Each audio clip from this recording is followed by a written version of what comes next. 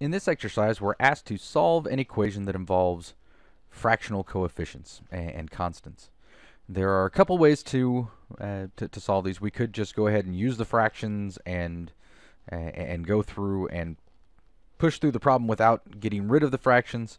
Another method is, since a lot of people don't like working with fractions if they don't have to, we can multiply both sides of the equation by the least common denominator of any of the fractional coefficients and constants.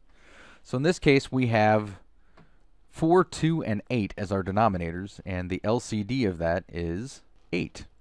So first we multiply by LCD, the least common denominator, which is 8. So we multiply both sides of the equation by 8. So 5/8 times 8, and then 1/4 x plus 1/2 times 8.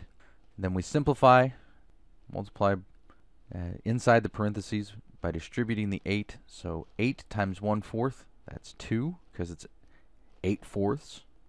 And then 8 times 1/2, and it's plus in between, so 8 times 1/2 equals, oh, I forgot my x over here, so 2x, because it's 8 times 1/4 x, so 2x plus 8 times 1/2, 4, equals 5/8 times 8. 5/8 times 8, since that is the denominator, the 8's cancel to make 1, and we're left with 5.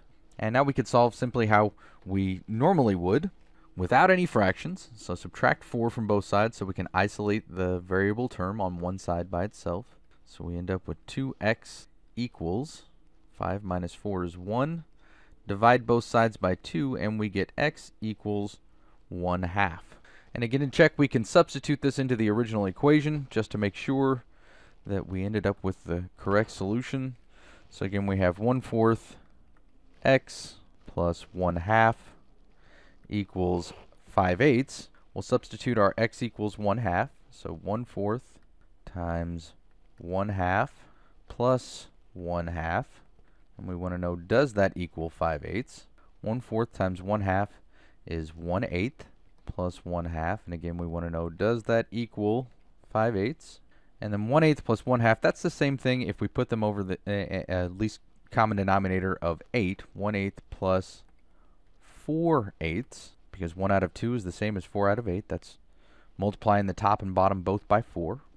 And then 1/8 plus 4/8 is 5/8. So our solution does check, because 5/8 equals 5/8.